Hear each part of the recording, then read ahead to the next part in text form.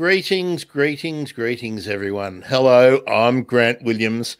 I'm the host of the Bird Emergency, and today we've got a special edition of the Bird Emergency, which is doubling as an edition of Plants Grow Here, and we have a very knowledgeable bird nerd, Dr. Holly Parsons, here with us. But for those of you who don't know, the Bird Emergency is a show about rare, threatened, critically endangered, and coming up, we're even going to talk about an extinct bird.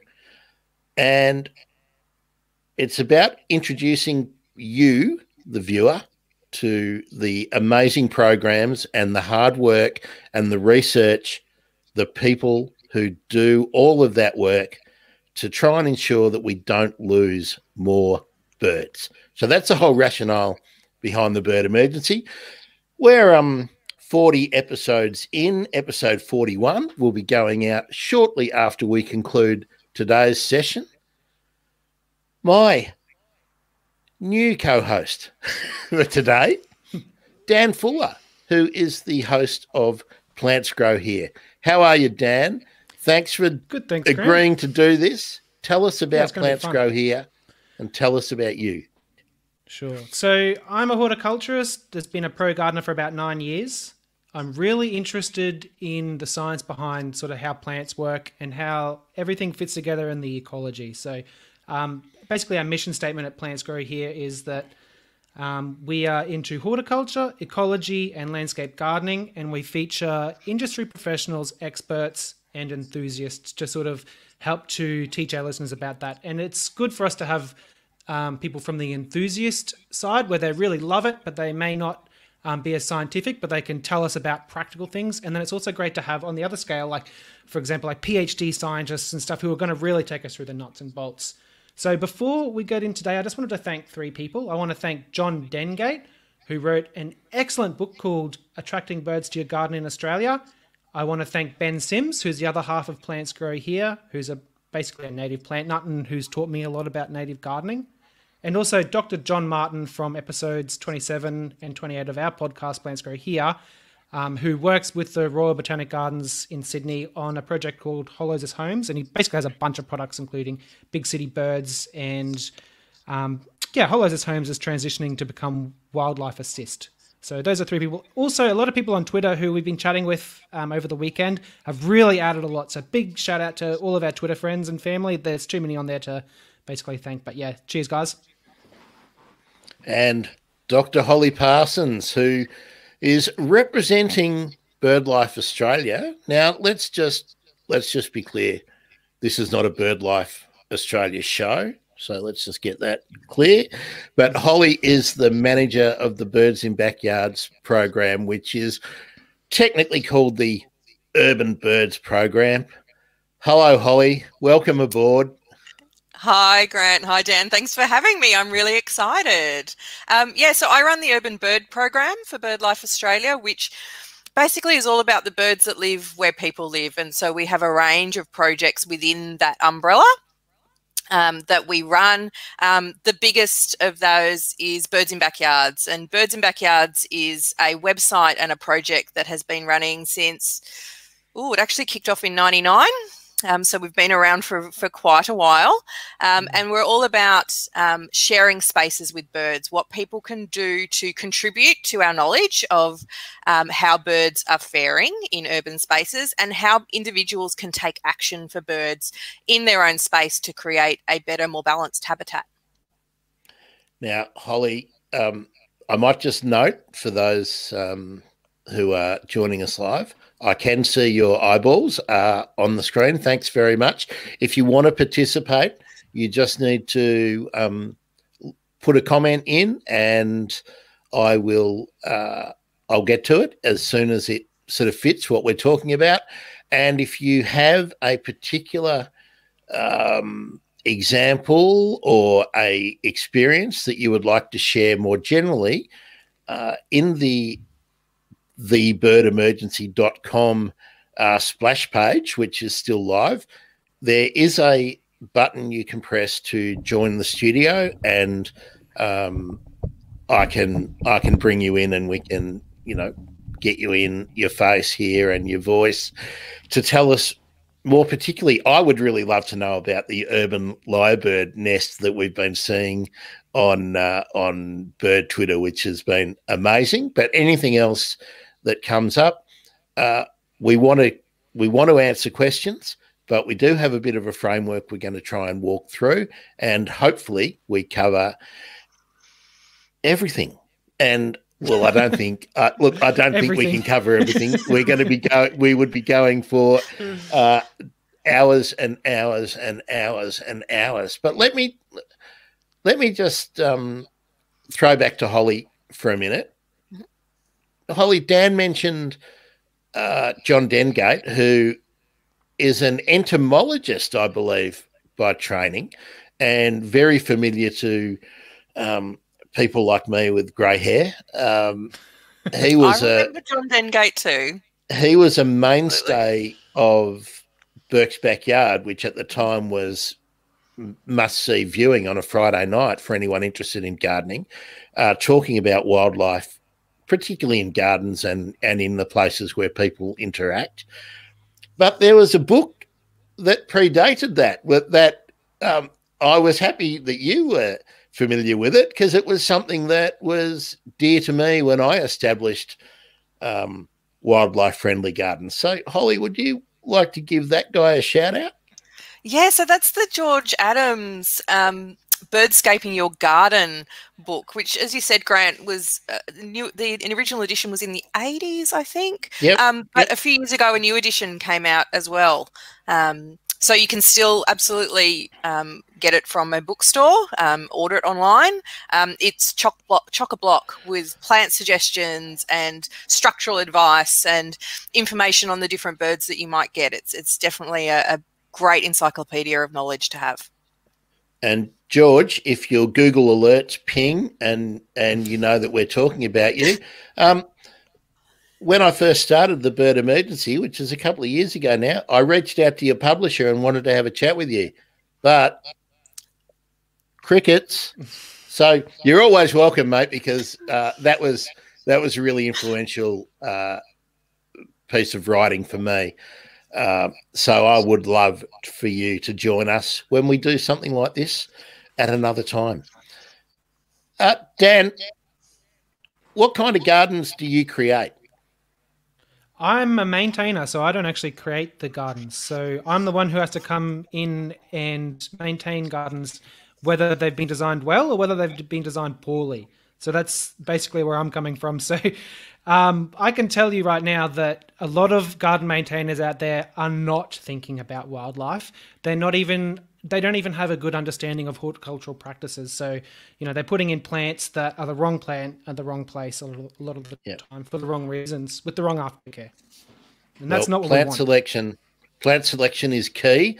And even though we've all got our own sort of biases, we are not riding any particular hobby horse here.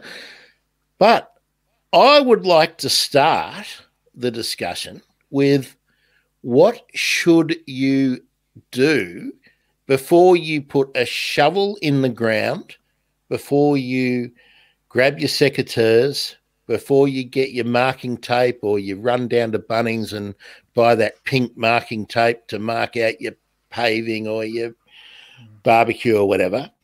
There's a couple of things you really need to do just when you're sitting on the couch or having the family discussion about what you want to do. Who wants to tread into this area first? Go for it, Holly. Okay, sure. So I guess there's a couple of things. So coming at it from a bird perspective, I think no. Rewind. Before you do anything, you need to research with your local council. You need to find out. That's a great one, local council. You need to find out what you can do. You need to find out if there are plants that you cannot grow. You need to find out if you can use the nature strip. You need to find out if perhaps you've got a public access right of way do you have to make sure that you don't plant something that's going to hang over into it? So you need to get familiar with those kind of rules, and you really need to find out if there are things that are growing on your property that you cannot interfere with, and things like, do you have services like cables, sewers, old drainage lines, things like that you need to be aware of. So dial before you dig, talk to your council about what you can grow. In most cases, they won't tell you what you can grow, but they'll tell you most definitely what you can't grow. And I'm thinking about things like in parts of Melbourne, liquid amber, don't grow it. Bone seed, don't grow it.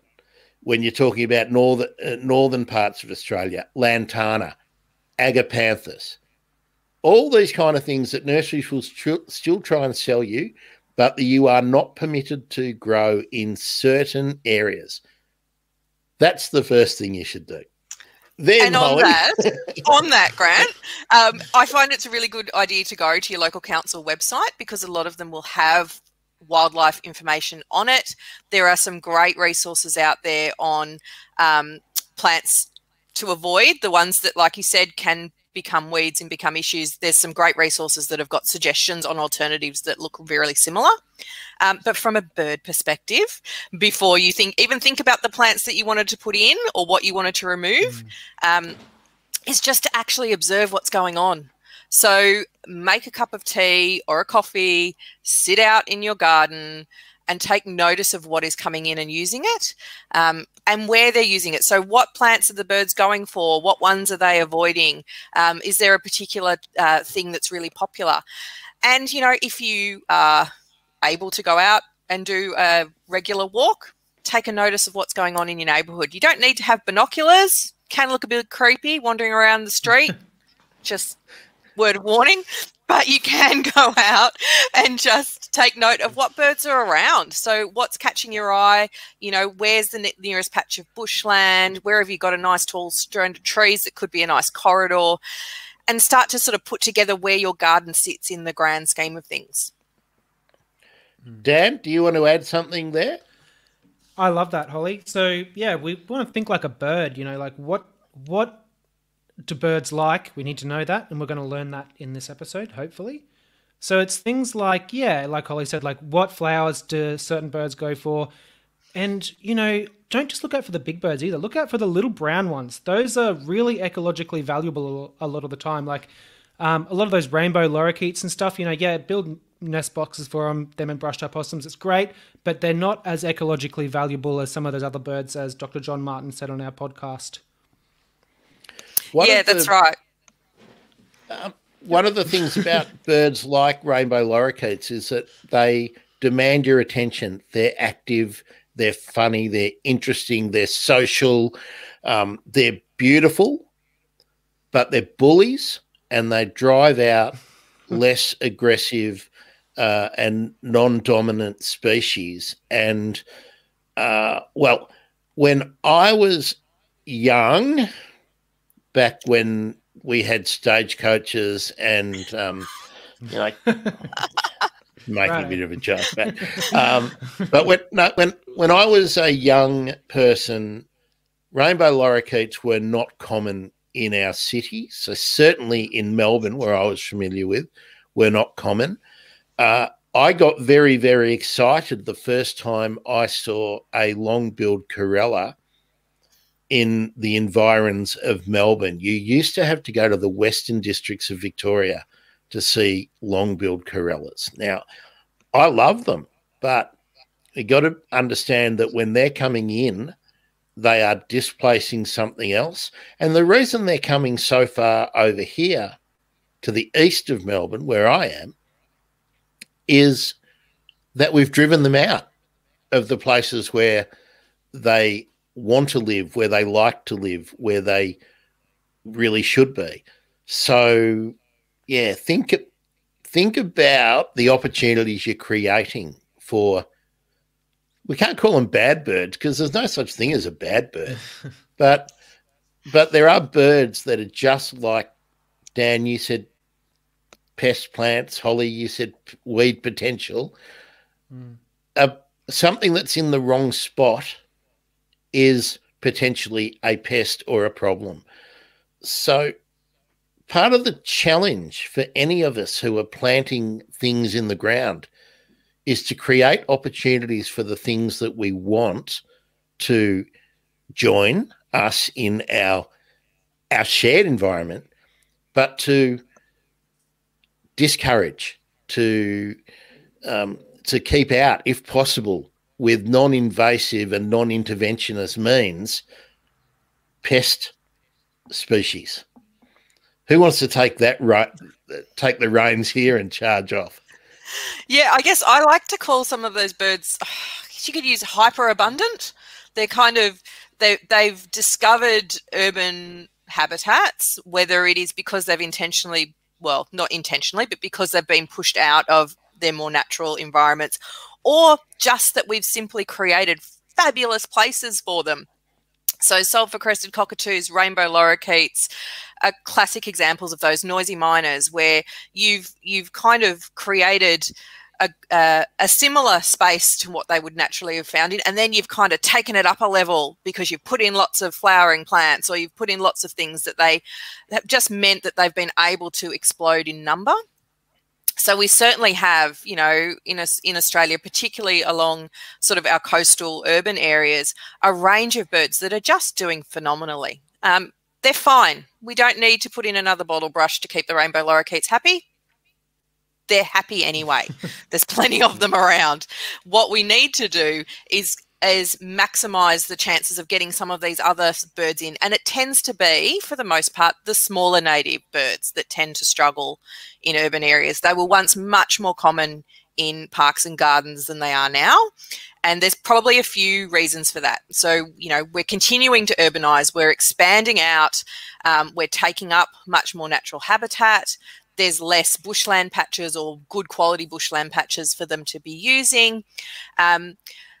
Our gardens are getting a lot smaller because we all tend to want bigger houses.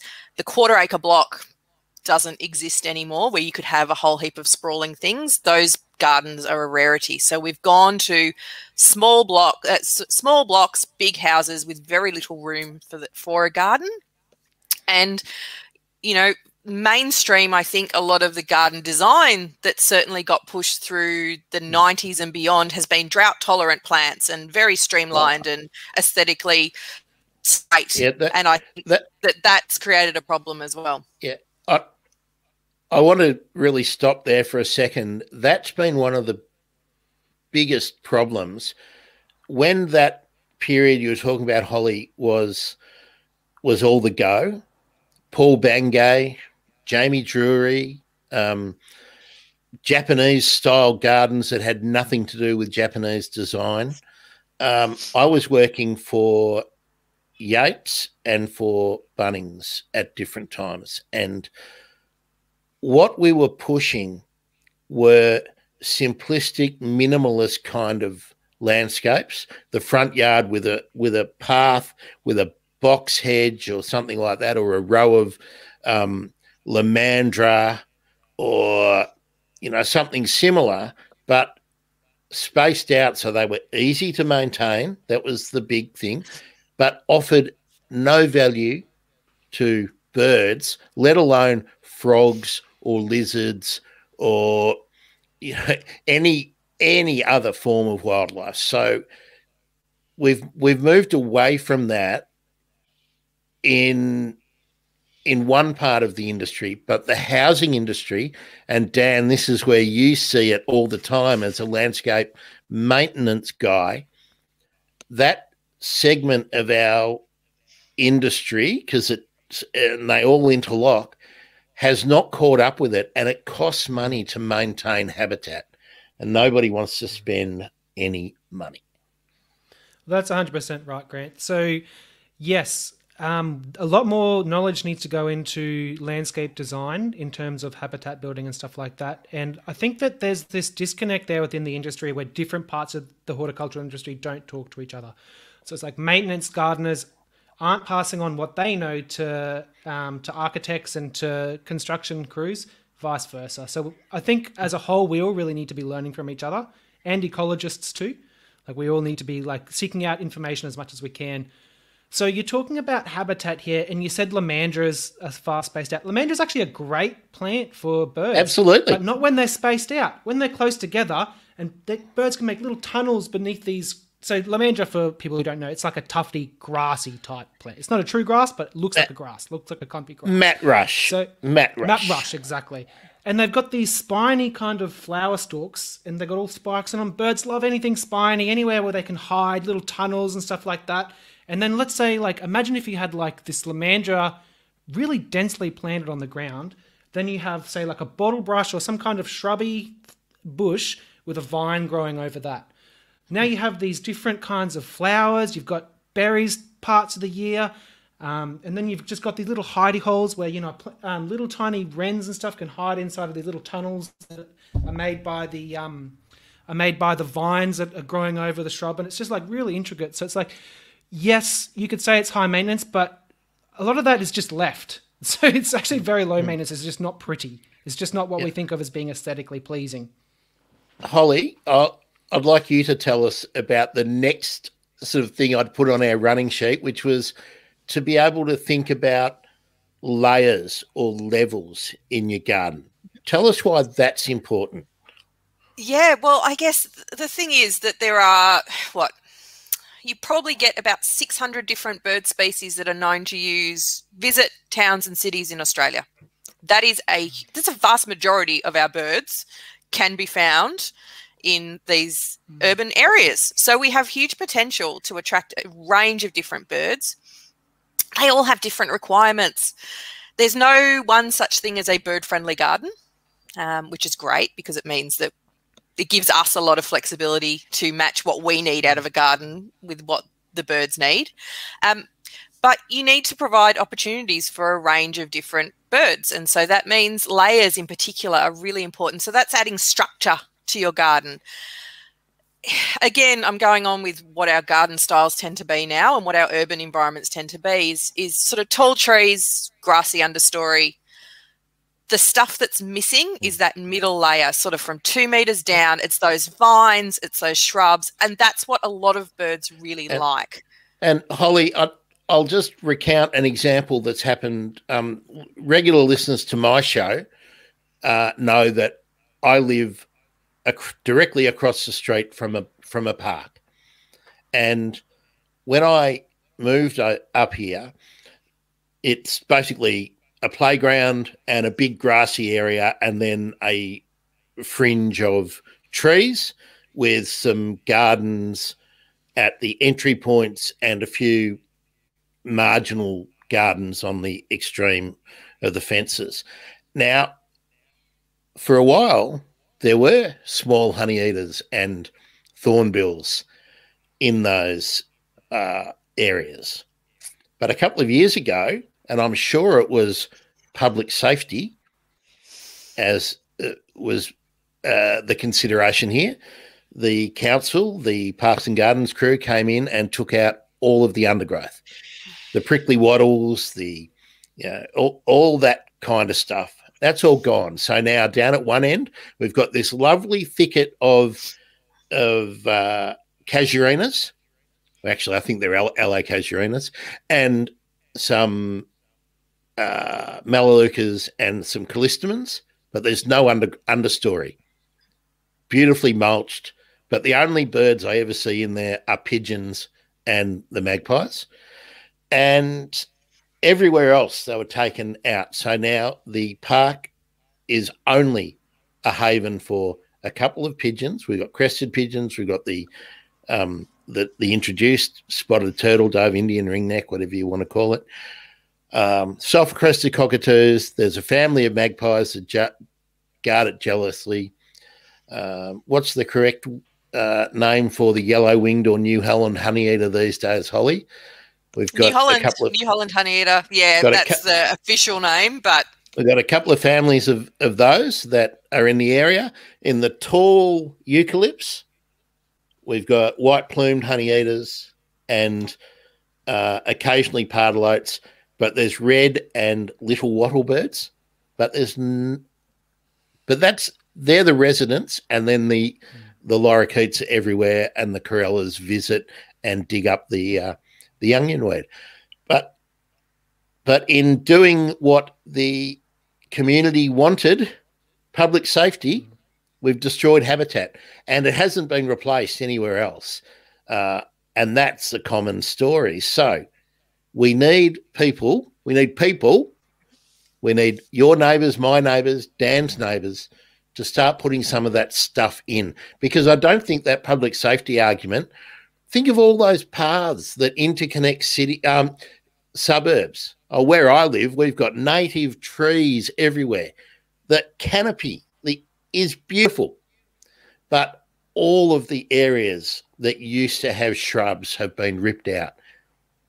And if we don't put them back in private gardens, those birds will never, ever be back in those suburbs. No, that's right. Sorry, go Dan.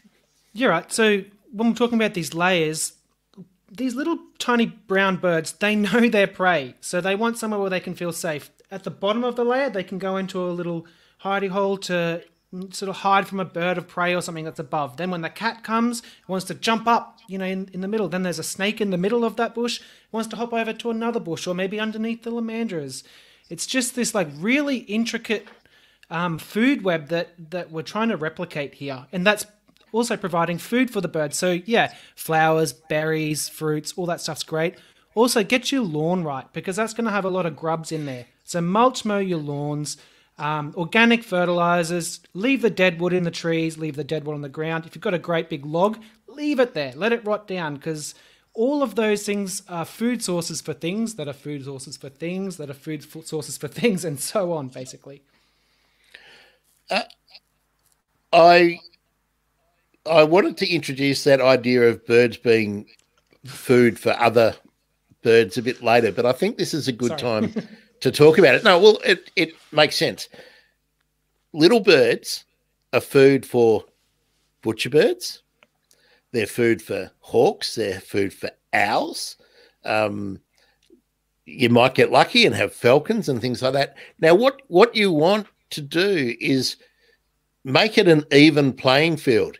If you don't have anywhere for little birds to hide, well, the only winner is going to be the hawk or the falcon or the cat or some other predator. So, and this is the same for lizards and for frogs, native rodents, anything else that might be scurrying around. If you've got leaf litter or little, like you said, hidey holes, Dan, rocks. All you need to do, if you've got some roofing tiles that are laying around that Uncle Fred had left over from his reno, you just get a brick and a roofing tile, lean over. It's like a little lean-to that we would call a humpy or something, but that's a perfect spot for a lizard, perfect spot for spiders, perfect spot for frogs on a hot day. So make opportunities for them where a predatory bird, kookaburras, kingfishers, So, Dan,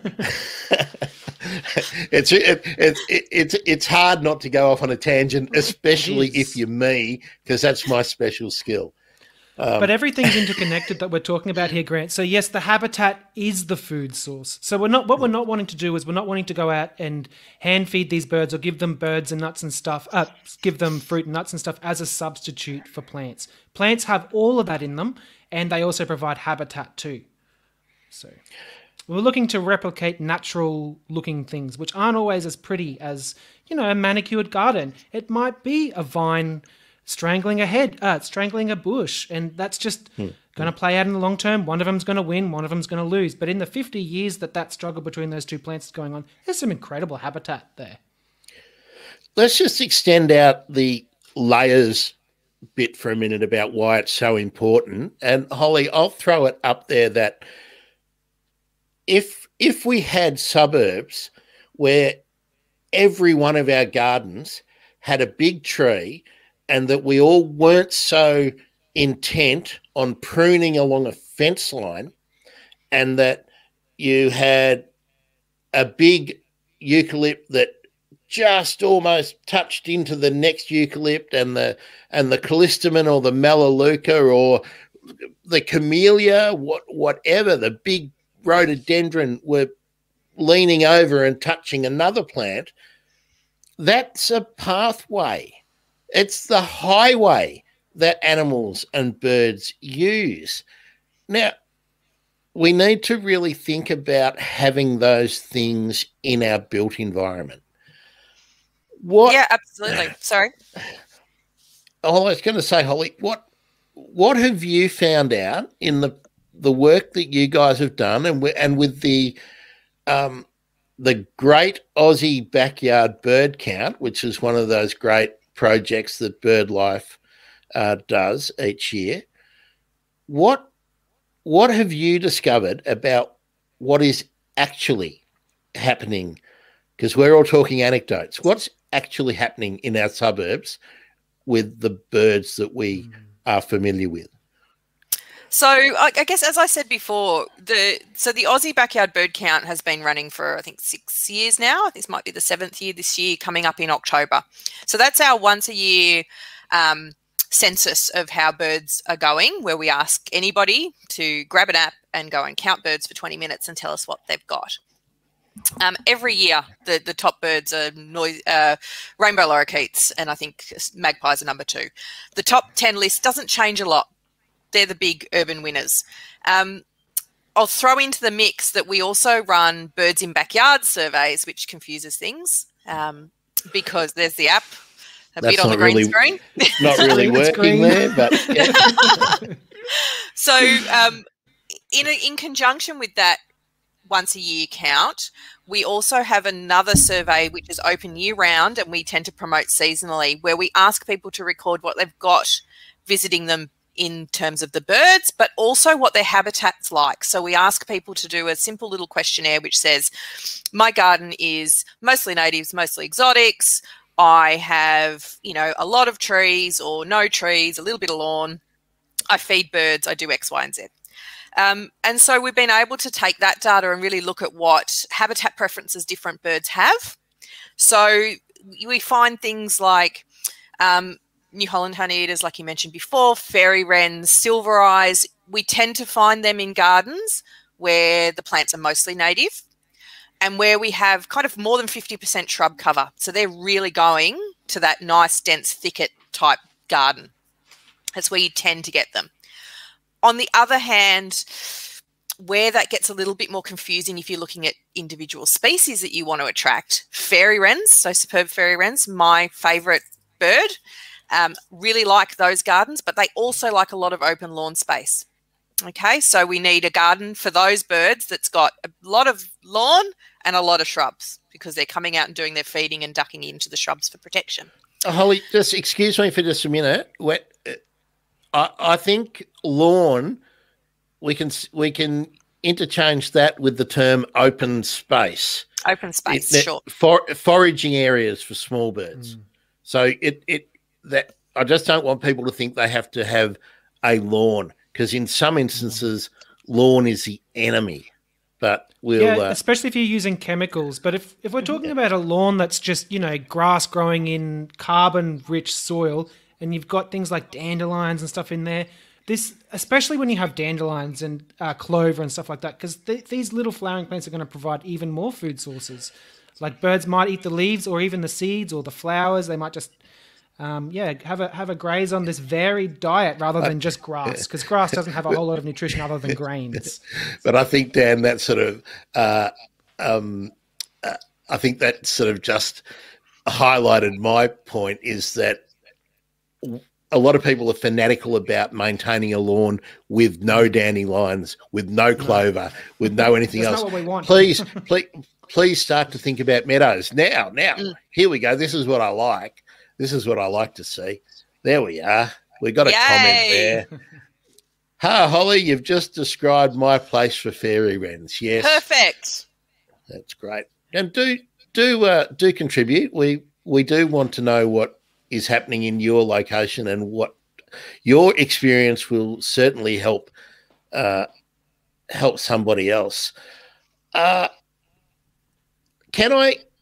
can I get you, Holly, to perhaps tell us a bit more about the data that has become evident in the bird count? Who are the biggest losers that you've sort of seen over the years? Oh, yeah. Look, losers is a strong term.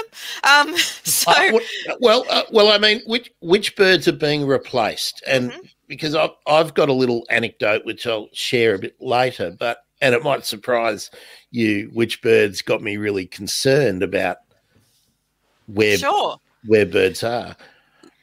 Okay, look, I mean, I guess it depends on the threat that you can try and reverse. So different birds are being threatened by different things. But we tend to find the birds that don't do as well in urban areas tend to be smaller natives, generally insect eaters or seed eaters. Some of the smaller honey eaters as well, like your white-cheeked honey eaters, white-plumed honey eaters as well, scarlet honey eaters. White-naped is what I've really noticed as missing in my part of Melbourne. Yep.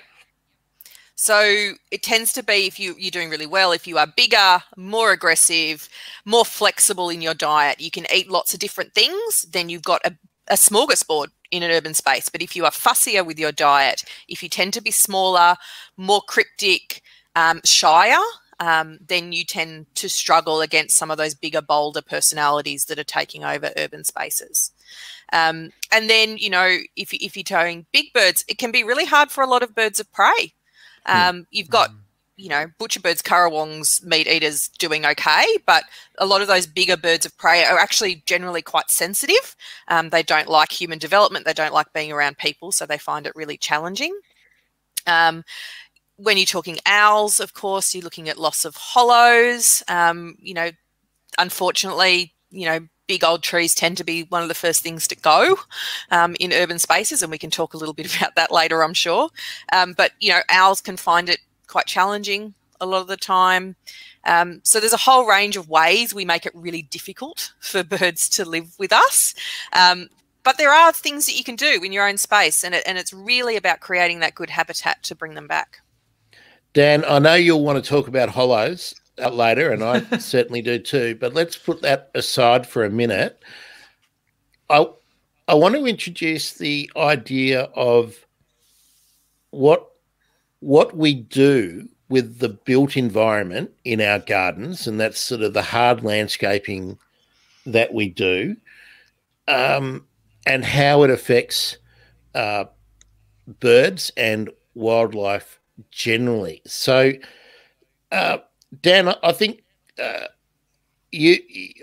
hope you read my little notes so that I don't have to say it all again. But can you talk about those common things that we see in all the built environment, which is fences, paving particularly, and then other structures that we utilise? Sure. Yeah, I'd love to. I don't remember the notes because I know we've sent a few notes back and forth, so I can't remember the specific notes this time. But yeah, look, in nature, you're going to find rocks. It's not that different to a paver. You know, you're going to have little critters growing up little critters rolling around underneath the paver. If you lift that paver up, you'll notice there's little centipedes and all sorts running under there. That's fine. Great place for lizards to sunbathe on. Fences, yeah, it's just like similar things are going to be in nature. It's just about diversifying, isn't it, really? So, like, let's just say you just have a small little courtyard and you don't have that much space. Just pick something to do. Maybe around the side you can have a little vine or a big, thick vine growing along that fence and level up that fence in terms of habitat that the habitat that it's providing. Maybe you do have a eucalyptus tree and it's giant. There's no other eucalyptus trees, around for a couple of 100 meters. Well, yeah, there's not many corridors, so that's reduced, but at least you can maybe put some hedges around beneath it or something like that just to create those levels. So we're really looking to nature and trying to replicate what she does because she's really clever and she knows everything. So that's who we're trying to copy in the built environment. Holly, do you want to take that up and run with the idea of what paving? Because I take what Dan said absolutely. I had a slightly more negative connotation on the effects for wildlife, which I'm guessing you might tease out a little bit further. Yeah, sure. Look, I mean, I guess anytime you're adding, I guess, relatively impervious surface, it's not particularly a feature that a lot of birds want to spend a lot of time on. Okay, so yeah, Dan's right. It's great for lizards and things to bathe on, which, you know, your kookaburras and your butcher birds will love. But for the most part, it's not adding a lot of habitat for birds in particular.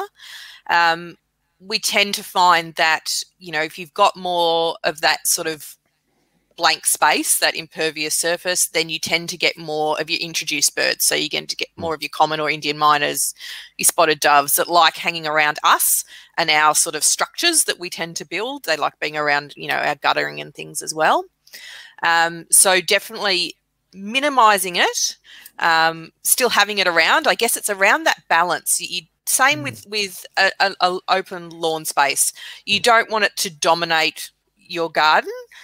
You want to have lots of different options in there. So you don't have hopefully not a garden that's entirely paved, but there might be one corner where you've got your little. I've seen them. Yeah. Oh, yeah. Me too. Well, that's really where I was heading, is that let's think about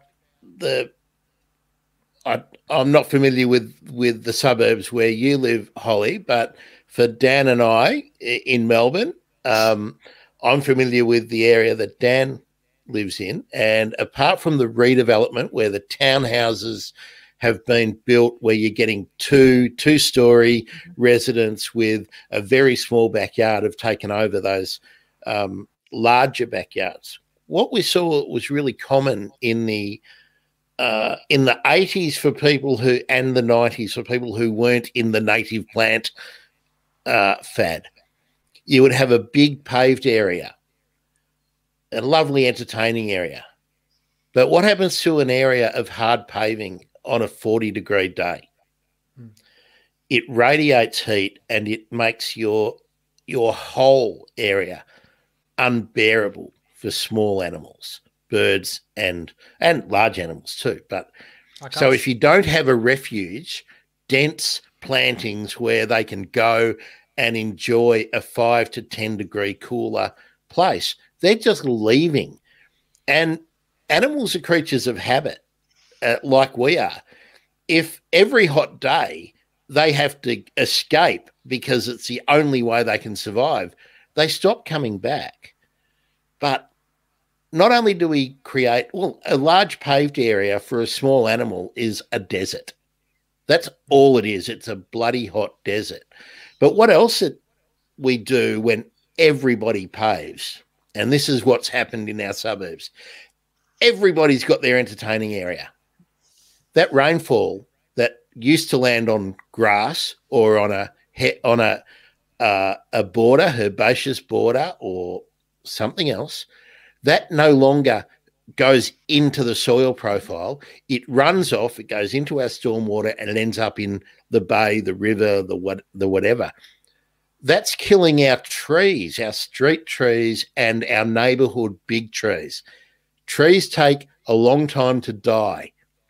The trees that are being cleared in your suburbs or your cities now because they are dangerous because they're dying, they died from heat stress 10 to 5 years ago, and they're only being cut down now.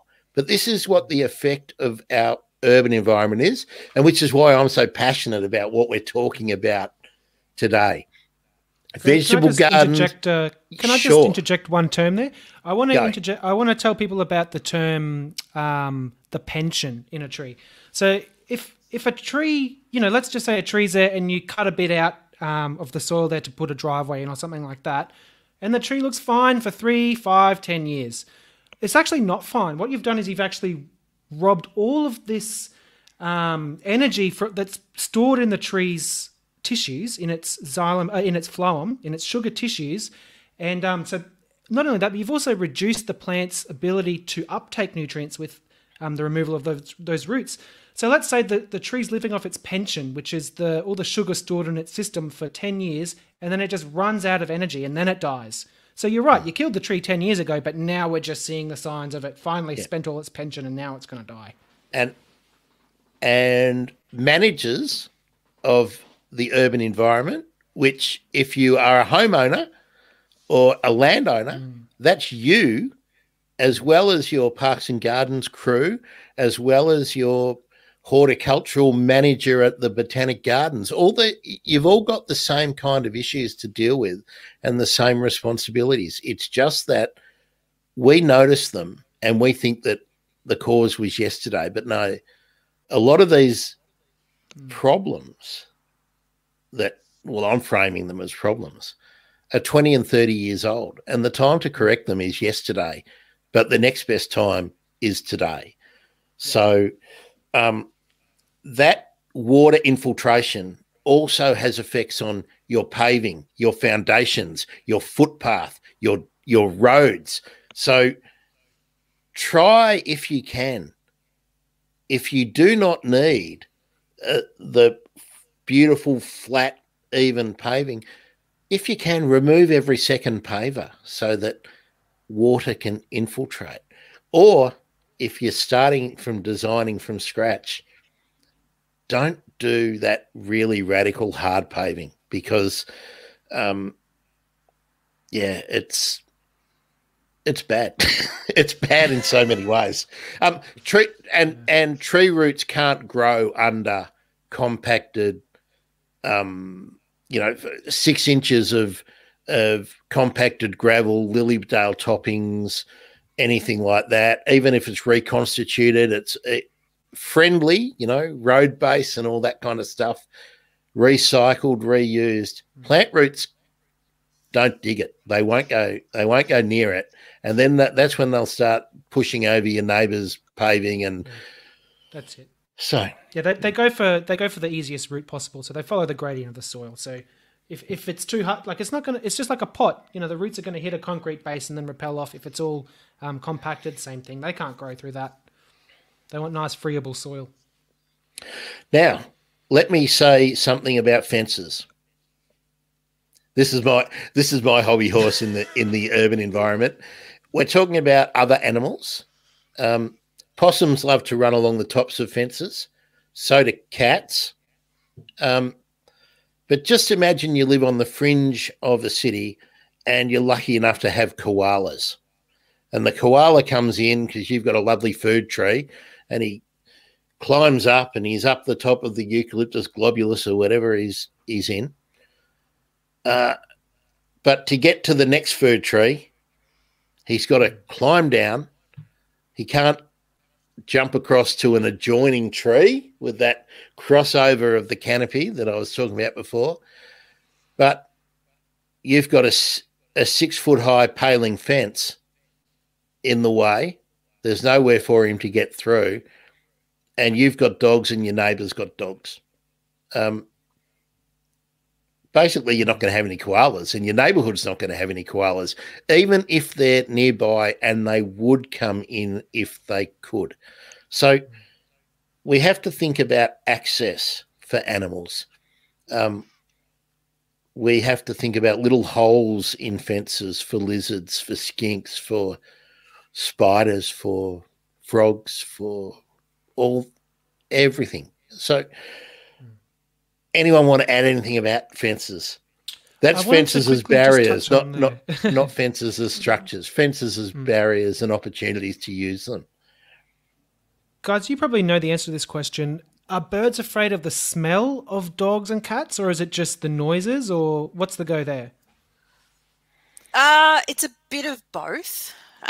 So they definitely pick up on the threat, and they will know that there are dogs and or cats around. It's probably a more visual thing for most birds than smell.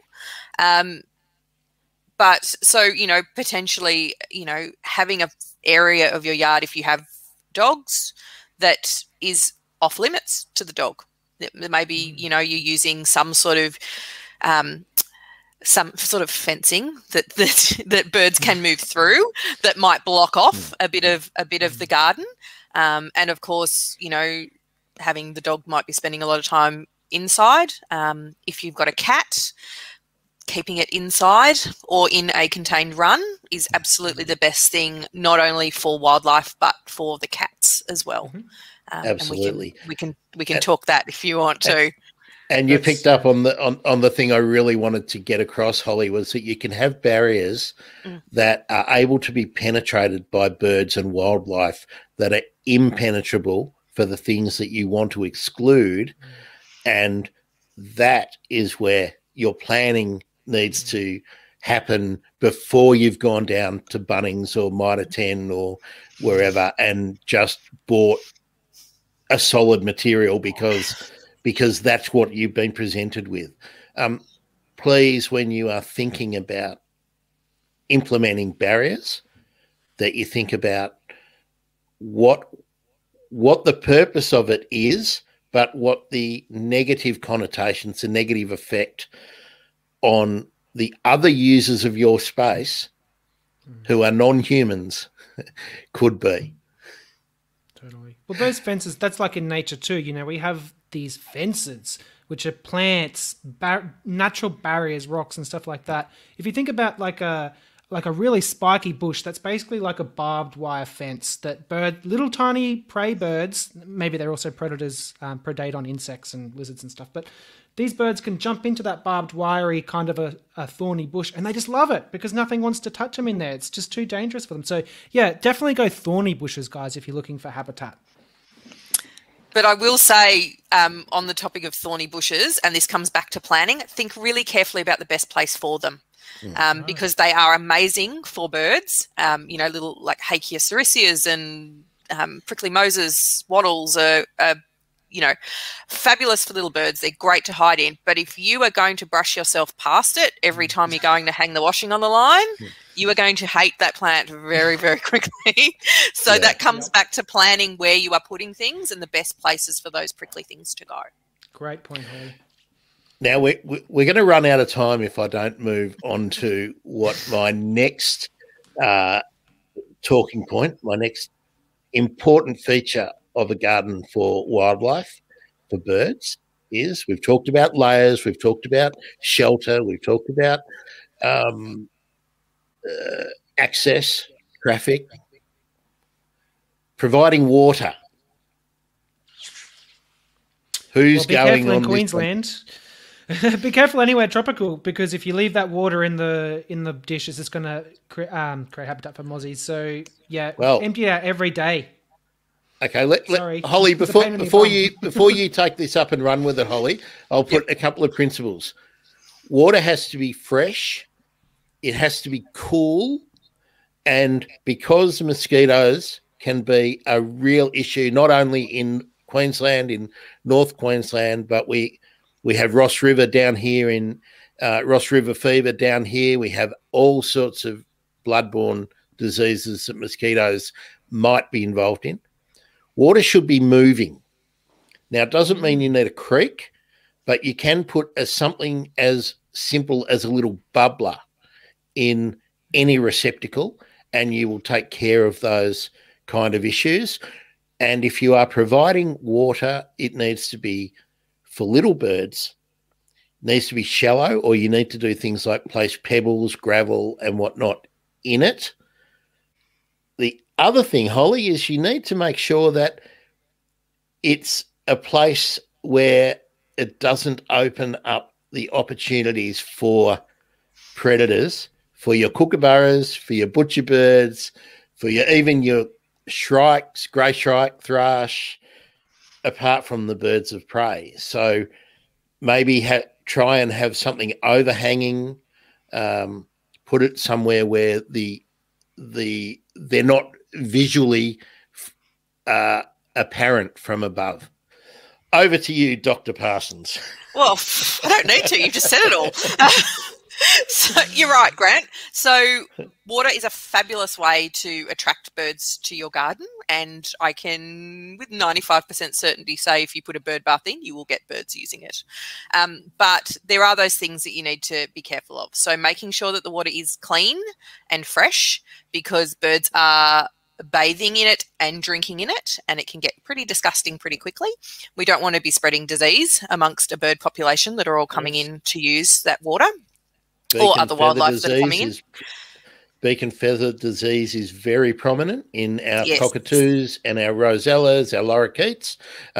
Of course, there is an episode of The Bird Emergency with Dr. Johanna Martins about that.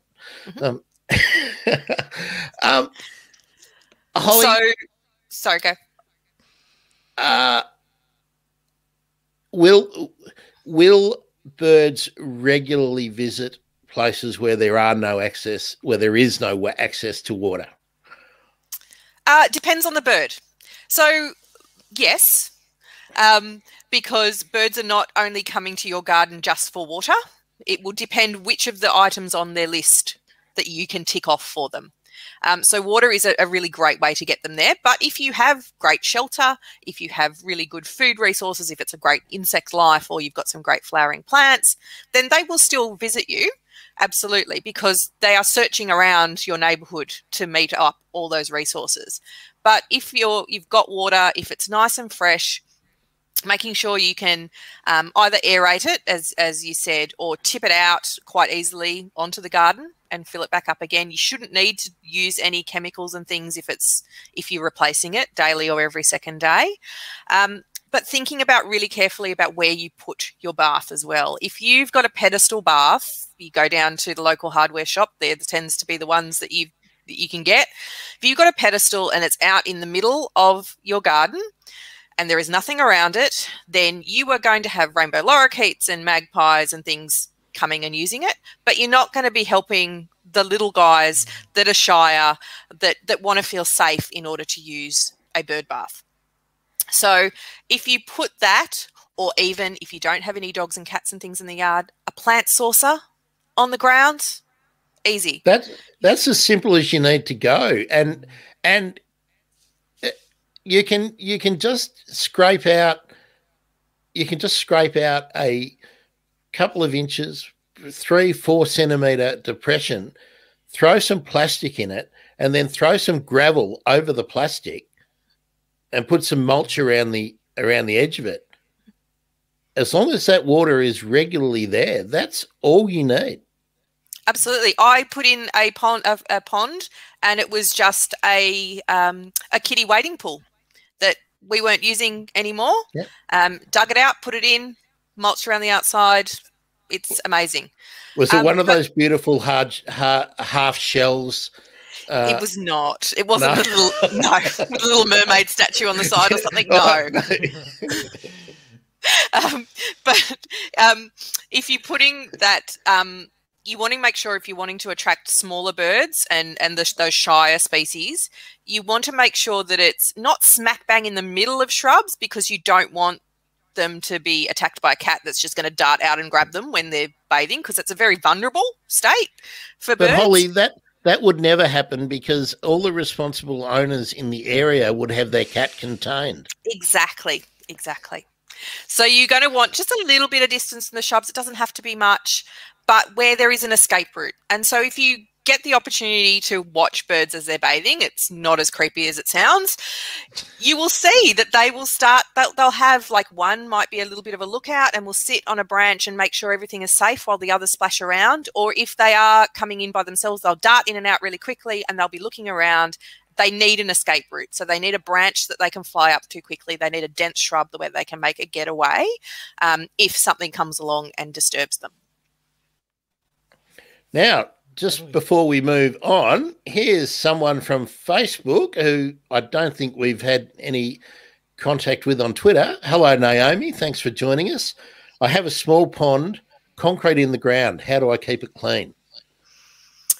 Oh, well, I know Naomi. Naomi's from our Birds in Backyards Facebook group. So if you've got a pond in the ground, and you've got the water cycling, and if you've got all the if you've got plants and things in there keeping it healthy, Dan, you might be able to talk to this, then you probably won't need to do a lot of cleaning out because the water's going to be cycling through and keeping things relatively healthy. If you need to do some cleaning out, you'd be getting the water out, and then you could use like a really dilute bleach solution, like 1 to 20 or more, and give it a real scrub, give it a really good rinse, and let the sun get on it for a long time before you fill it back up again. That's another option for getting rid of any nasties before you maybe start refilling again, putting some plants in it. Dan, I'm sure you have, after we've heard yours, I also have a good solution for this. So for plants, yeah, look, don't put a plant hasn't evolved in a wetland environment. We're looking for plants that are going to thrive with wet feet. So I can't remember what it's called. There's a type of, it's not a mat rush, it's like a reed. So you can get like reeds, have a chat to your local nursery. That's the one. Cypress, a great run. To your local nursery. Yep. They'll know. Especially if it's a native nursery and they do habitat and stuff like that.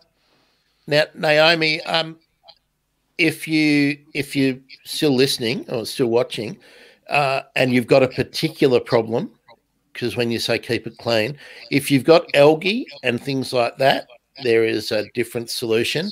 If it's having that horrible little floating azolla or whatnot, which takes over the top of it, that's a different problem. But a small pond, the best way to Restio tetraphilus, thank you very much. That's another suggestion that's just come in. That is a corker for Southern Australia and Eastern Australia.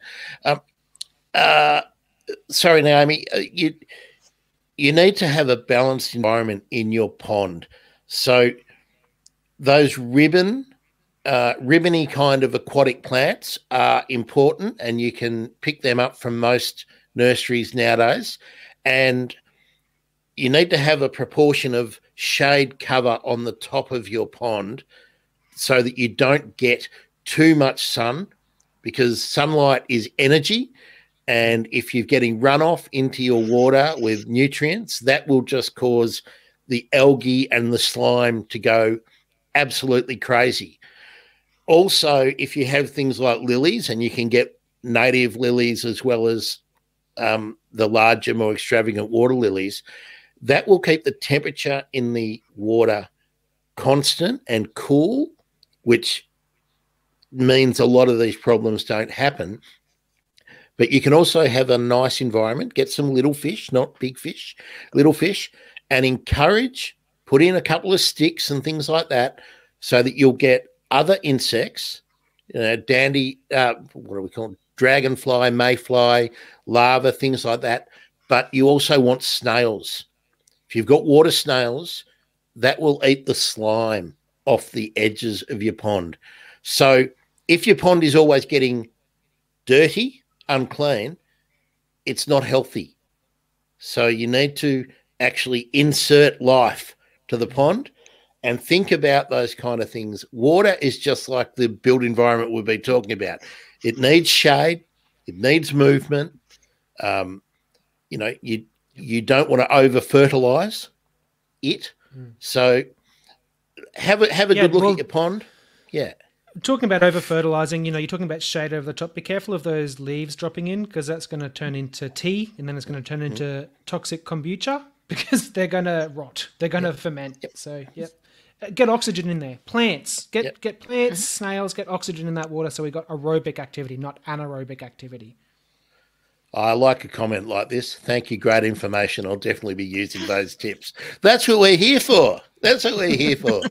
And thanks for taking part, Naomi, because it's much more valuable if we can talk about issues people have rather than, well, my favourite hobby horse.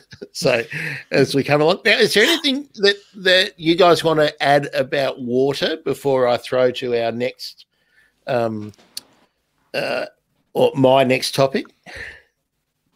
I don't. No, I think we've covered the major bases. Okay, well, bird baths we'll get to in the next, not the next one, the one after. Food. And this is natural food, feeding opportunities, but also feeding our wild birds. So can I start that off, guys? I can see you go for it, Dan. can see you shuddering there when we're talking about feeding. So, Holly, do birds in their natural environment eat stir-fry strips from Coles, or? Not that I'm aware of. No. Well, not in the natural environment. Apparently, Dan, in my local park, our neighbours think that whatever we had for dinner last night and you go and throw it in the garden bed at the park, that's good for the birds, right? Yeah. Spaghetti, bread. Yeah, spaghetti is the big one. 2-minute noodles. Yeah, right. Biscuits. No, biscuits predatory birds are eating whole foods, just like us. We like whole foods, right? So they're eating lizards with the gizzards, the lungs, skin, toenails, everything. They might throw up a bit of, you might see hair in their poop because they can't digest that or whatever. But it's whole foods. We're not looking for, they're not going down to Coles and buying stir-fry strips. So let's think about feeding all different types of birds. We've got nectivorous birds that love nectar. So we're talking about big tubular flowers, especially if they're red, because apparently birds can see red really well. So these are things like, your callistemons, your proteaceae members, like myrtaceae members like callistemons. Basically big flowers that you see nectar birds shoving their beaks in and sucking the juices out. Then you've also got... go, mate. Just want to interject just one thing. Yeah. The most popular grevillea I had growing in both the nursery that I had and my home that adjoined a state park was Grevillea schuricii, which has green and sort of dark flowers, nothing to look at, but the birds went mental over it. Shade-loving grevillea as well, so it's one of those good ones for a difficult position. Temperate Australia right up to subtropical Australia. Take it away, Mr. Fuller. It's a bit different. So you got your Grevillea Robin Gordons. So like everyone loves them, and it's a great plant. It's beautiful. But Dr. John Martin in our episode, I can't remember if it was 27 or 28, he mentions like these are sugar buffets. They don't really exist in nature. They've been cultivated and bred for human values. So it's like, of course we want to look at beautiful Robin Gordon flowers, beautiful Grevillea Robin Gordon flowers every day of our lives. And the birds want to suck all the sugar out of it, but it's not necessarily the best for them.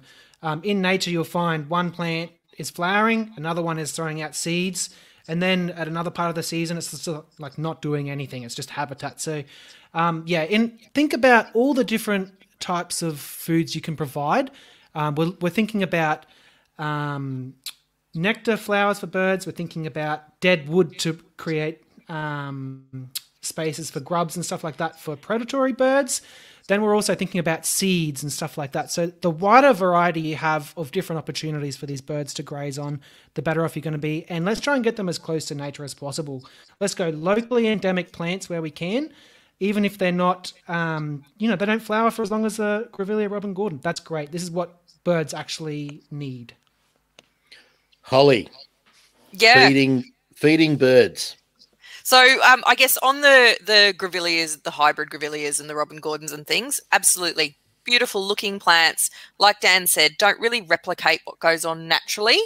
And so I'd particularly emphasize if you've got noisy miners, so the native honeyeater, if you've got rainbow lorikeets around, I would suggest not putting in nectar producing plants because that will just suck those guys in.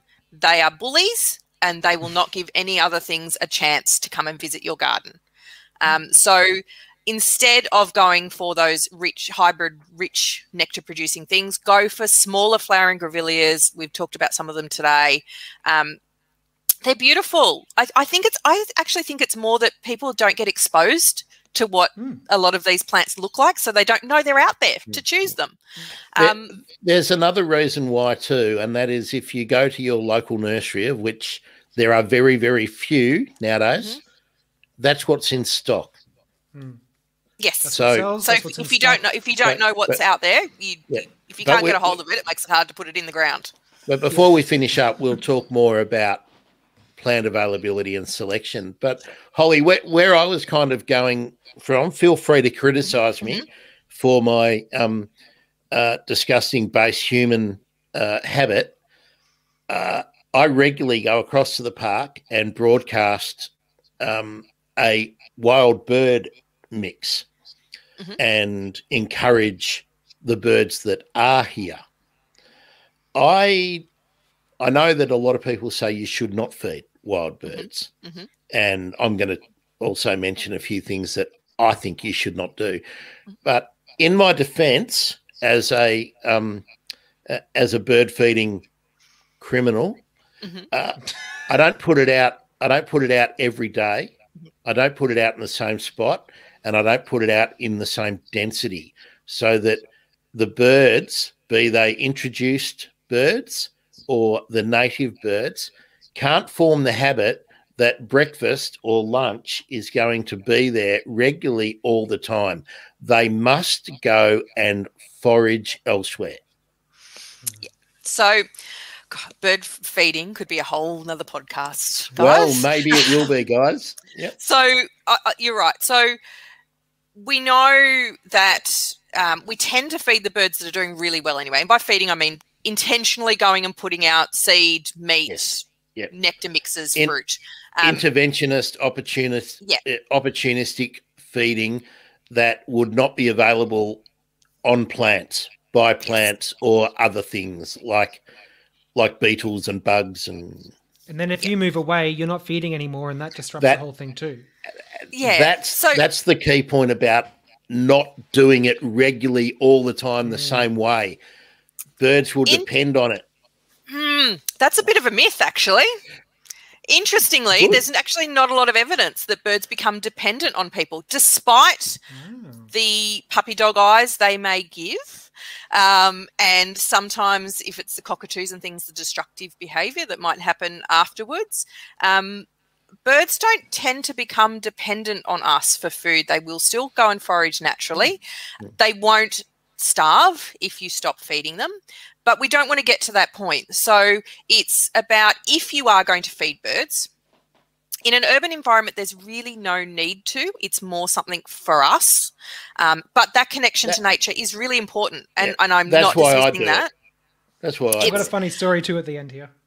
Okay, so establishing that connection to nature is great. We need people to care, and feeding birds is one way that people can care, but we want to make sure we do it responsibly. So if you are going to do it, it's about doing it infrequently. So it's not something that where, you get 50 cockatoos showing up expecting their breakfast, because it becomes a problem for your neighbours as well. It then can create some animosity there. That you're feeding appropriate foods. So you are not feeding sugar and water. Avoiding mince is really sticky. And again, it's not a whole food. So if you are going to do some stir fry strips, coat it in some calcium powder or something so that it's a little bit more nutritious. Alternatively, dog food is one of the better options for meat eaters. But thinking about the consequences of eating meat, but yes, go for it. Sorry, Holly. I had a beautiful suggestion from Dr. Claire Greenwell, who listeners to my show will know as Australia's fairy turn expert. When we were talking about this on Twitter a month or two back, we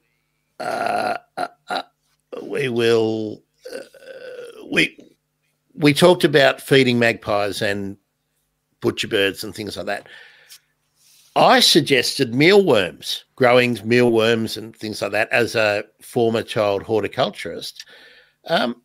Claire said bloodworms, and I researched it. They're commercially available. Claire gave me a link, and I'm happy to share that out with anyone who contacts me and asks for it.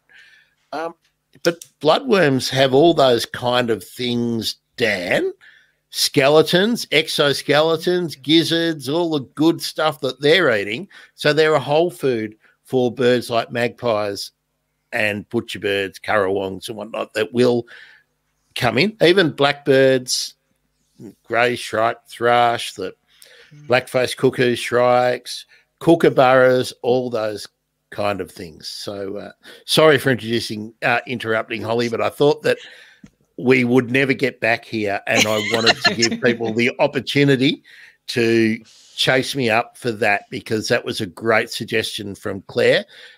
Solves all of the problems of providing protein to those insectivorous and carnivorous birds that visit us. So thanks, Claire. That's a great Holly, one. That's a great one. Go.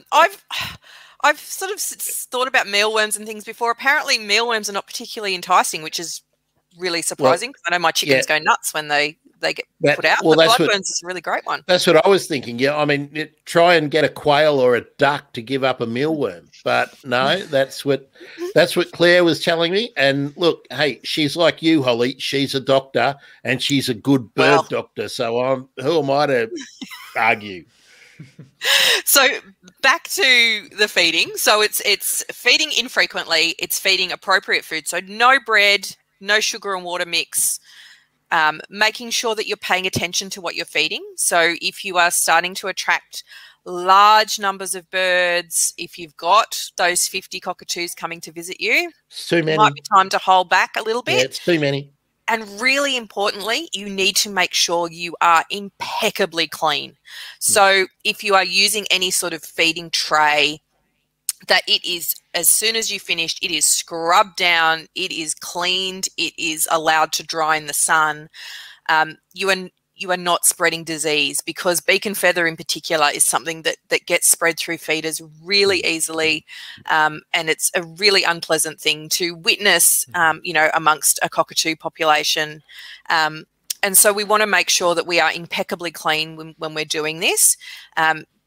It might seem like a really easy thing to do for wildlife, because you just go and buy your packet of seed or whatever and you put it out and you've done your bit. But you can do a lot of harm if you don't do it responsibly. So having said that, as I said before, it is a really nice way to feel connected with your local bird life, and that connection to nature is critical if we are going to save these things.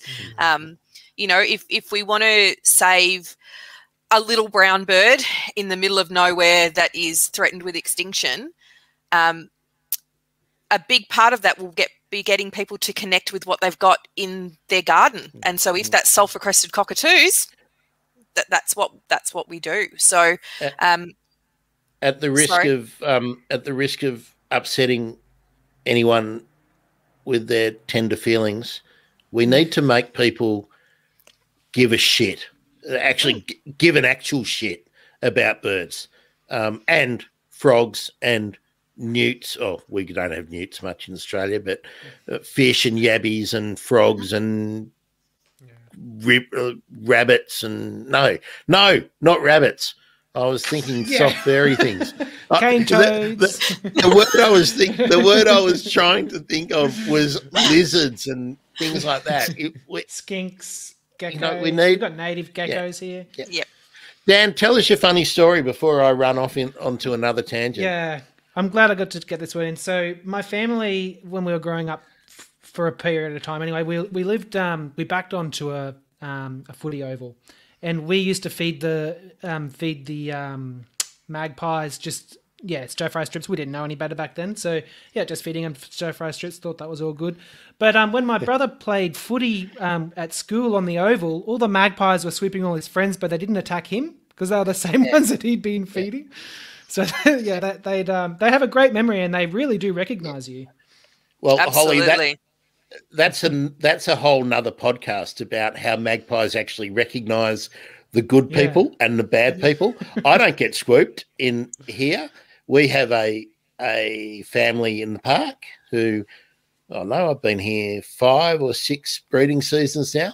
I don't get swooped. All of my male neighbours do, or all the old men do, because they're out there throwing rocks at them and chasing them off their lawn and whatnot. They know who you are, and they get you. And you can get to learn who they are too. Like you might say, this one's daddy, this one's mummy, and this one's the baby. Mm-hmm. Absolutely. Now, I just wanted to throw in, Holly, that if they want to feed the beautiful nectar-feeding birds, sugar and water is bad. Mm-hmm. Honey and water in those old bottle feeders are bad because that can go fermenting. But there are products out there that you can buy that are specially formulated for nectar feeding birds. Yes. Do you suggest people seek them out and use them? Over any of those other options? Absolutely. So, yeah, you can get them at your pet supply store. They're available as like a dry mix or a wet mix. But again, especially if it's a wet mix, it can turn nasty very quickly, especially if you're feeding in summer. So make sure that any food you're putting out, regardless of what it is, it's not available for a long period of time. Yeah. So it doesn't have the opportunity to spoil and cause problems that way. So, I mean, I like to think of it as a treat. So it's a treat for you putting out the food and interacting with the birds, and it's a treat for the birds. It's a special little something that's not, the main component of their diet. It's relatively healthy, and so then it's not something that's going to cause problems for them down the track. It's an after dinner mint. It is. So what are some of the bad things that happen when birds are eating the wrong things? What can happen to them? So you can get some pretty nasty diseases. So there's metabolic bone disease is a particular nasty one that magpies and things can get, particularly if they're being fed things that are calcium deficient. I know I've had lots of comments from people who do a lot of wildlife rescue saying that they will get an influx of young birds towards the end of spring, where mum and dad may have been eating or bringing in mince and things to them. So the young birds might be getting that fed to them. They take some first flights. They don't have all the calcium to develop strong, healthy bones. So when they take a tumble, as they invariably do, they break a wing or something, and there's very little chance of recovery from that. So we want to make sure that we're giving some nice holistic food that isn't going to result in those injuries. The issue with things like mince is not only that it's deficient in a lot of calcium and other vitamins, is that it's goopy. It gets stuck. So it can get stuck in a magpie or in a kookaburra beak, and then it can cause problems. It can get bacterial infections. It can rot. You can sometimes see magpies and things that have got broken bits to their beaks, and it makes it really hard for them to forage properly. So there's a lot that can go wrong, unfortunately. And it's much better if the magpie is strolling around your garden or your park or your neighbourhood, eating grubs in the soil, from the soil, and crickets and little skinks and things like that, way before they're rocking up to your back door, your porch, and taking a lump of cheese out of your hand.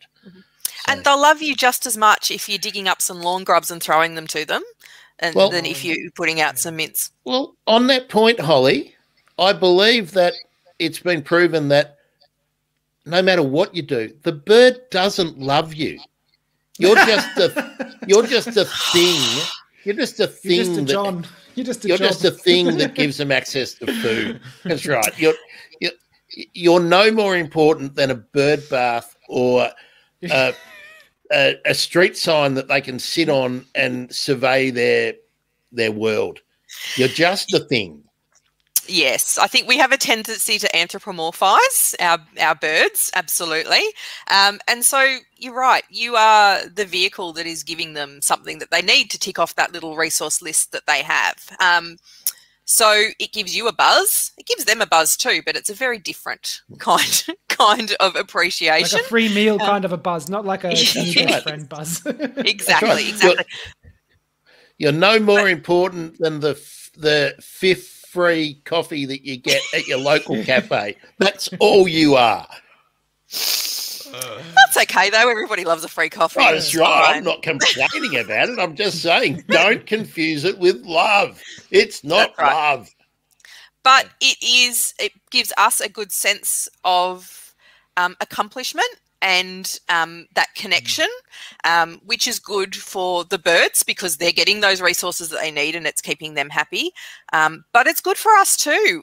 Connection with nature is good for us in conservation to conserve things that people are maybe quite disconnected from, because it gets people involved, it gets funding, it gets people taking action. But it's important for individuals as well. And there's great research now coming out about how that connection with nature, getting out in the garden or in the urban environment or in the local park, has huge benefits for our mental health, for our physical health. You know, we can be selfish by creating a bird-friendly garden for them. And I just want to clarify, I love birds, I love plants, but they don't love me. Right, and you're okay with that. All right. Now, it can be a bit one-sided. We can love them. I'm watching the time, and I'm mindful of how long we've been going with useful information, Holly and Dan, and droning on from me.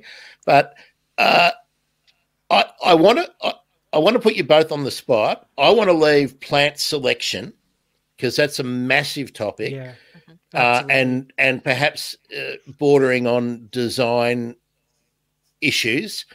I want to leave that for the next time we do that, and I'm certainly going to be doing it again. Hopefully you're both going to join me. Yep. The last thing that I want to put on the agenda for today is the issue of shelter, and if we can talk about shelter for protection. We've talked about temperature a bit briefly, but then we've got things like roosting and we've got breeding. And Dan, you can go for your life on hollows here. Yeah. Holly, what are the kinds of shelter that different kinds of birds need and will use in our backyards? Oof, big question. Again, it depends on the bird as to what sort of place in the garden they want to be. So for something like your little fairy wrens, they are foraging out on the grass for food. That's where they are doing their hunting of insects, is out on open space. But that shelter is a shrub. So it is a shrub layer that they are going to that is nice and dense and where they can hide. A lot of other birds, particularly your bigger birds, are needing the shelter of a tree canopy. It's cooler. It keeps them protection from anything overhead. It gets them up off the ground and away from predators.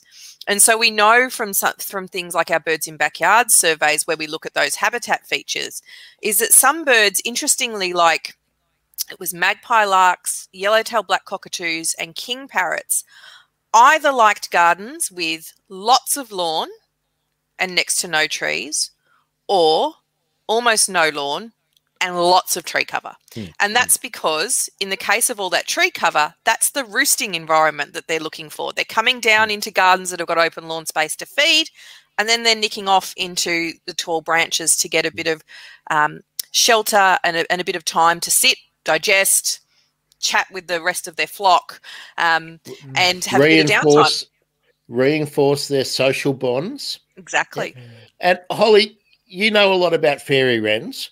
When I interviewed Ettore for my podcast, and we talked about the complex social nature of fairy wrens, I found out they all roost together. So they actually need like a long, comparatively long branch where a dozen or 20 of them can actually all huddle up together at night.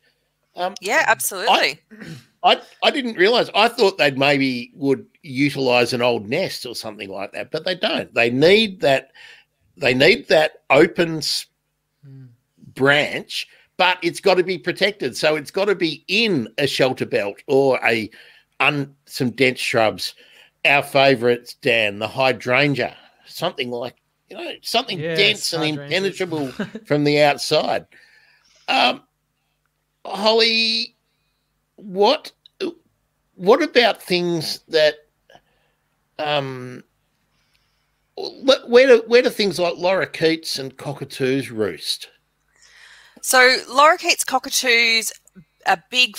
Again, it's that big flock. So you'll often find that multiple flocks will come together to a single or multiple trees at night. For rainbow lorikeets in particular, I believe they're often attracted to locations where there's lots of artificial light at night. So you'll get them around train stations, at least in my neighbourhood. That's where they tend to come together to roost at night. Norfolk Island pines I've seen them in northern Northern Australia, just stripping those things, the araucarias, stripping them of all the foliage, and starlings do it too. Oh, Yes. come in and Yeah. millions of them. Common miners as well. They all come in from all over, you know, multiple suburbs. They all converge to a few roost trees, and that's where they hang out for the night. And that's where they probably pass messages as to where the good food was, as to, you know, where different resources are available. They all come together because there's safety in numbers at night, and then it's very, very noisy and can be very, very messy. And then the next day they all go their separate ways again. Dan. Tree hollows. Hollows. Yes, very important. So in Australia, we don't have woodpeckers. In other continents, you have a woodpecker that makes a hollow. In Australia, basically most of our tree hollows are created through fungal rot.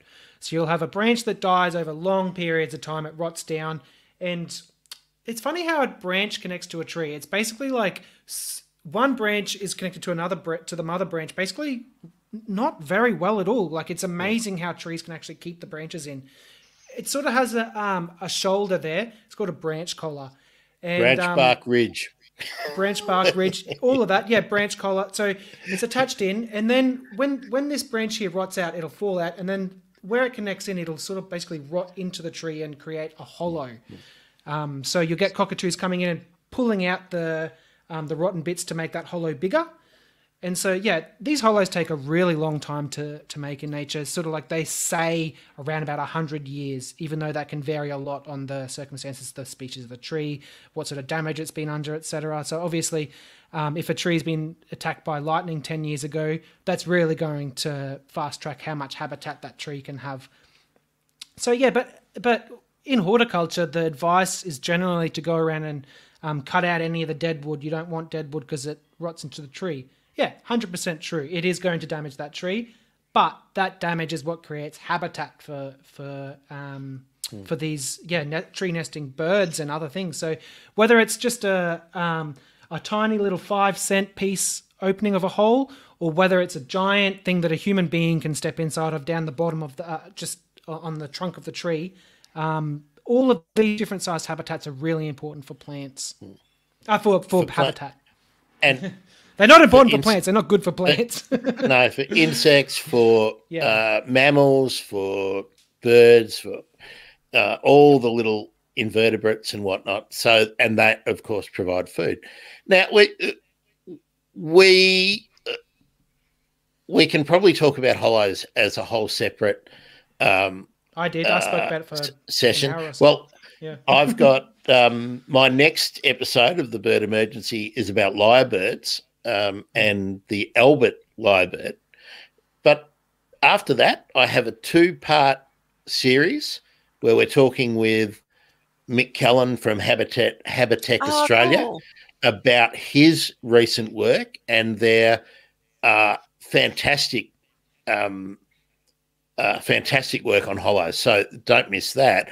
And then following that up with Leanne Woolley and her work on Gouldian finches, who are very, very, very, very picky about what kind of hollow will constitute a breeding opportunity for them. And, of course, Leanne is with WWF in northern Western Australia. So she knows what she's talking about. So, well, I'll be tuning into that one. That'll be excellent. Before we wrap up, Can I just say two more things before we wrap up? Mate, you can say a lot of things. I just want to say to the people who are watching, because we do have eyeballs watching us, which is great, and thanks for sticking with us all the way. If there's anything you want to ask now is the opportunity to whack it in the comments, and we'll get onto it before we do wrap this up. And Dan, you've got an opportunity in a second, but let's just talk about some of the places that people can get information and can source appropriate plants and perhaps foods and things like that. So, Holly, is there anywhere you want to particularly point out? Well, look, I'll give a plug to the Birds in Backyards website as a kind of a bit of a place where people can go to get some overarching info on tips and tricks for creating great habitat. So that's birdsinbackyards.net. You can also join in and do some citizen science surveys and things with us. It's all on there. For specific local information, I would always encourage people to check out what their local council has got going on. So go to your local council website. There will be an environment section. Some of them are amazing. Some of them maybe not so much. They will let you know where there are some locally native nurseries around you, because that's a great source. We didn't really talk about it today, of locally native plants, of often cheaper plants to put in the ground, because if you're wanting to create a bird-friendly garden, you're usually going to need a lot of plants and it can get expensive. So anywhere you can get some cheaper plants is great. And the added bonus being they're going to be great for wildlife as well. So check out your local council and see what programs they're offering as well. So sometimes they will have programs that are specifically about coming to your garden and giving you some advice. It might be where your nursery is. My local council at the moment is running a street tree program where I can actually, and have done, requested a street tree, got to pick one that is perfectly positioned and the exact right type that I want, that is also going to attract wildlife and not grow to a height which is going to be an issue. So that's a great initiative that's being run through my council. Lots of councils will have similar sort of things, so it's worth scoping out locally and seeing what's there. If there's nothing there, contact your council and say you want these sort of biodiversity programs. You want to go about creating habitat and you want to know that that's an important issue for you, because until we tell them that that's something that we want, they may not provide it for us. So you need to make some noise and let them know. Dan? Yeah, look, all three of us here today in this chat have got some great resources. So obviously I'm going to be pointing people to the Bird Emergency podcast. Check that out.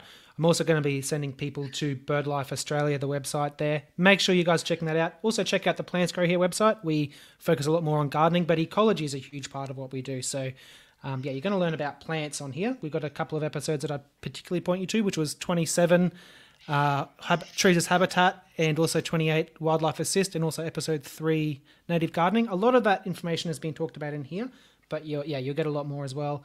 I also mentioned at the start John Dengate's book, Attracting Birds to Your Garden in Australia. So that'll keep you guys busy. So that should keep you quite busy.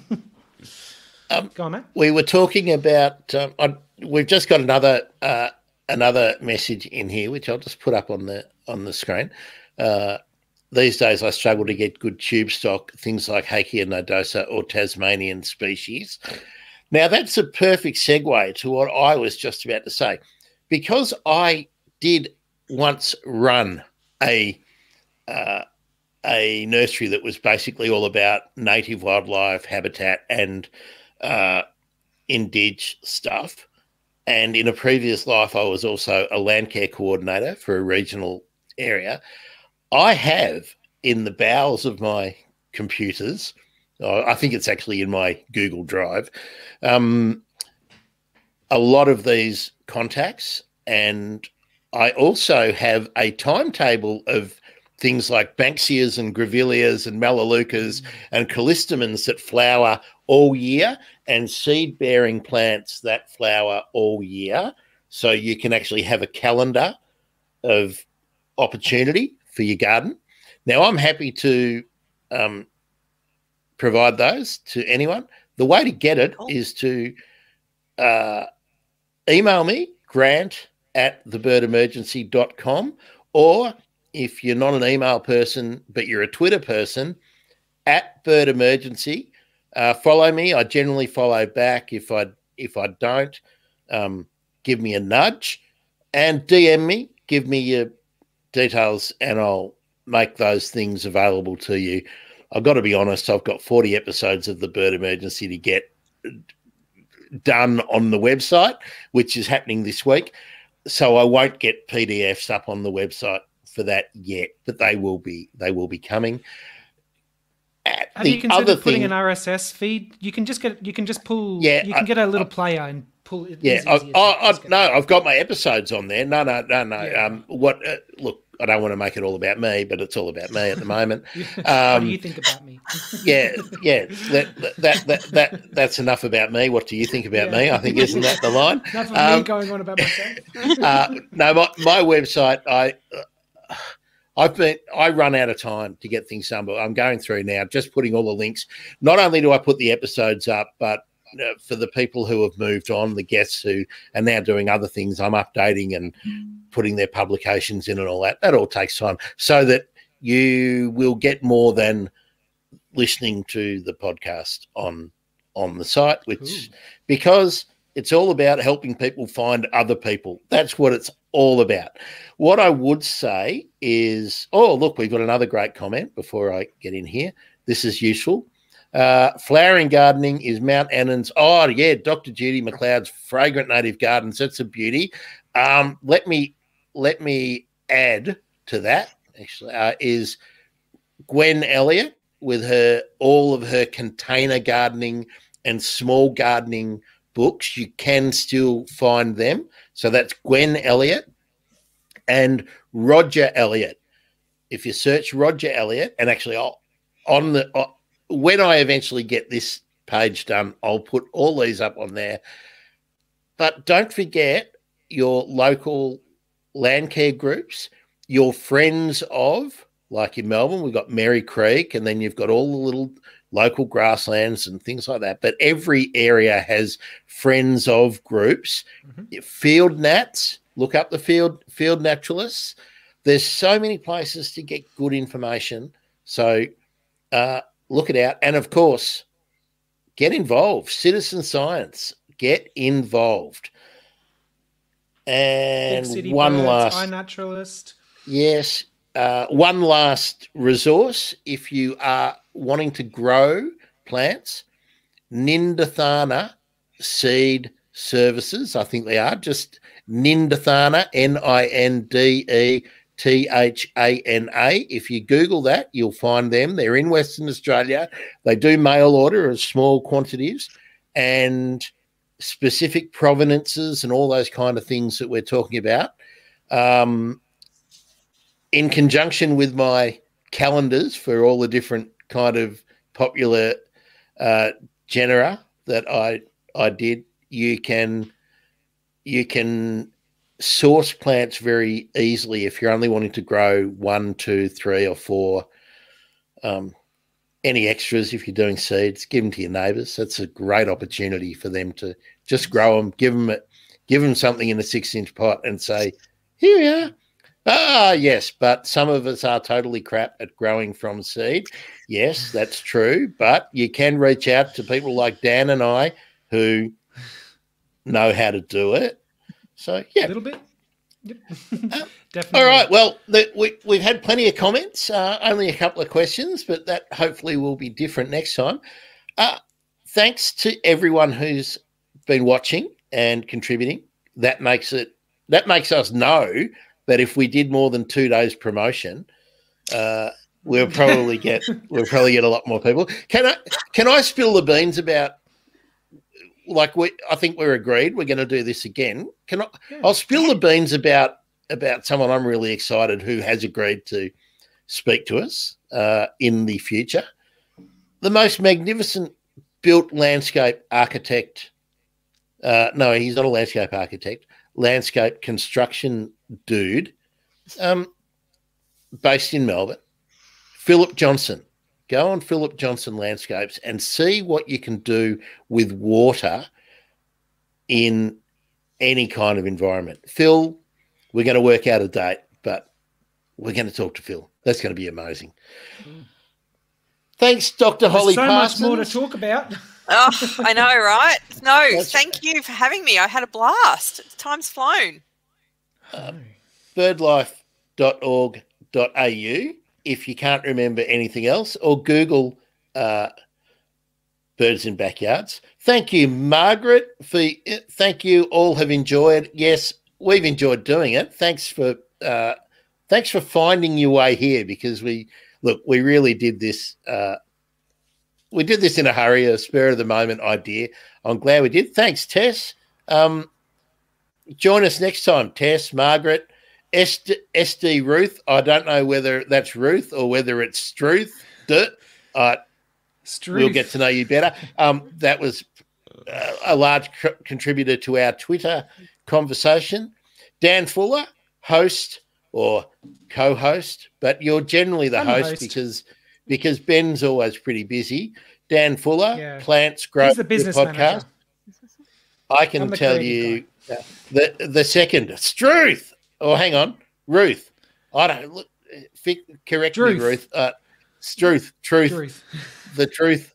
I don't know. Thanks again, Naomi. That's very kind of you. She's just said, fabulous talk. Really enjoyed it. We enjoyed doing it.